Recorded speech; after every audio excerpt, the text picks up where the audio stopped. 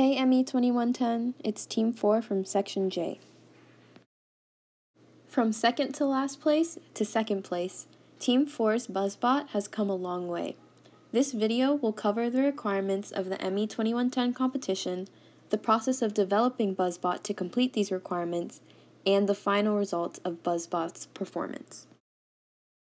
In this semester's competition, the robot must successfully deploy, move Buzz out of a certain zone without disrupting the aliens in the zone, lift and hold a rocket at least 42 inches above the floor, deliver 3 RC cars into a rotating centerpiece, and deliver a bouncy ball into a rotating minivan container.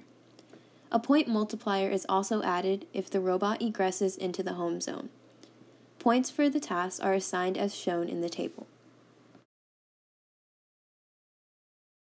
There were many design challenges to overcome. First of all, we had a limited amount of actuators. This made us consider the trade-offs when deciding to move forward with subsystems. If we needed 3 subsystems to use a motor, we would have to either scrap a subsystem design or find a way to combine them, which could cause complications. The robot also had to stay under $100. This limited our material selection and how much time we needed to spend manufacturing parts versus outright buying them.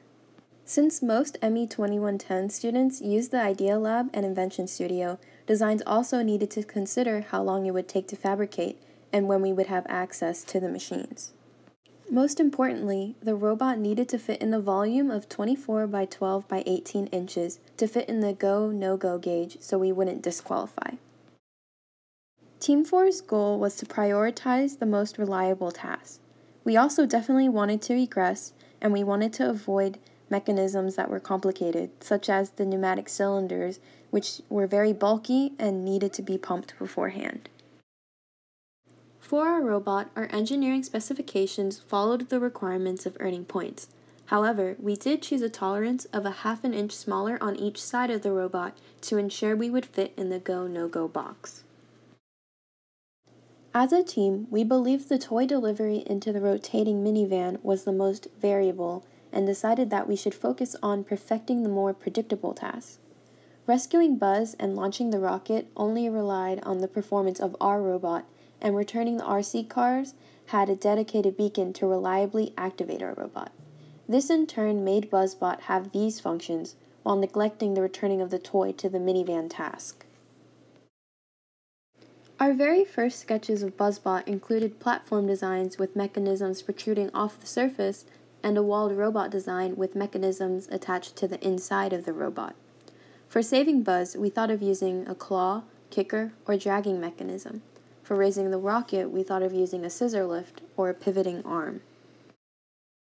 For the first iteration of BuzzBot, we ended up going with a walled robot design with a kicker for moving Buzz and a scissor lift to raise the rocket. We believed this would be best as it would not interfere with aliens in the home zone. The wheels on BuzzBot were too thick and the space between the walls were too narrow, making it very hard to mount anything inside the robot. Our scissor lift wasn't even attached in this first iteration. The walls also hit the centerpiece when it egressed into the home zone, causing BuzzBot to knock over the aliens anyways.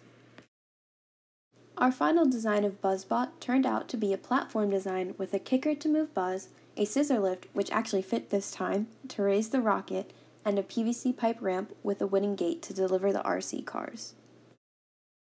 Our drivetrain included a series of 5 gears powered by a motor. The axle connecting the wheels went above the robot instead of under, so it would not interfere with the aliens in kicking Buzz back to the starting zone. For the Buzz kicker mechanism, a solenoid pin would hold a wooden board attached to a mousetrap in a loaded position. The solenoid pin would then release the mousetrap board by retracting into the solenoid, allowing the board to kick Buzz back towards the starting zone. Our launch mechanism was a scissor lift activated by a motor. The lift consisted of 7 stages of aluminum links fastened with screws and lock nuts. When the motor activated, it wound a plated cord around a coupler spool to pull the dynamic end of the lift towards the static. The result was a vertical extension which launched the rocket to 45 inches above the floor. The RC car delivery mechanism used an angled PVC half pipe with a notch screwed into a wooden mount. Mounted above it was a small solenoid with a wooden gate tied to the pin. There was also a switch placed on the left side of the robot and secured by Velcro to a 3D printed rack of possible positions. The pipe was centered on the body of the robot, and the switch was positioned in a way that when the beacon went by, the switch triggered and the solenoid moved the gate up, allowing the RC cars to roll into the centerpiece. For the final competition, we earned a total score of 329 points, which placed us in second place. Our best round was when we successfully deployed, moved Buzz out of the red circle while moving one alien and partially moving another, had our rocket launched to 45 inches, and delivered all 3 cars into the correct slot of the centerpiece. We would have also received more points as our robot fully egressed into the home zone. Despite our satisfactory performance, there were still many problems that could be fixed. A minor issue for egressing was the fact that sometimes the wires from the Myrio to the outlet could get tangled in the gears, causing BuzzBot to stop. For the kicker, the force of the mousetrap spring overpowered the pulling force of the solenoid pin, depending on how far the pin was placed under the mousetrap board. Also, we needed to sacrifice at least one alien, and Buzz would not move all the way back to the starting zone. For the scissor lift, the winding of the string around the motor needed to be correct, as if it was too slack, it would not pull the scissor lift all the way up, and if it was too tight, the string could break. For the RC car mechanism, the switch in the ramp may be too far from the centerpiece, causing a failed delivery. However, this rarely happened.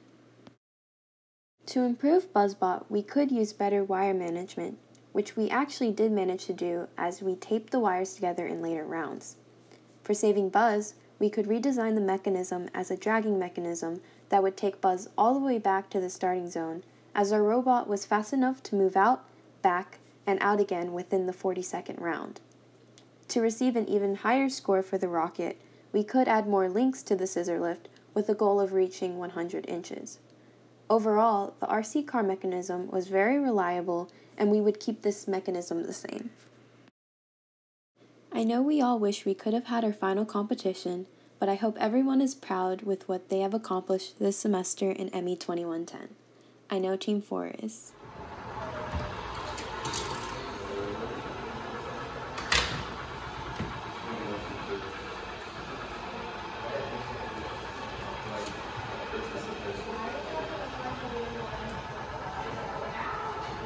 Nice!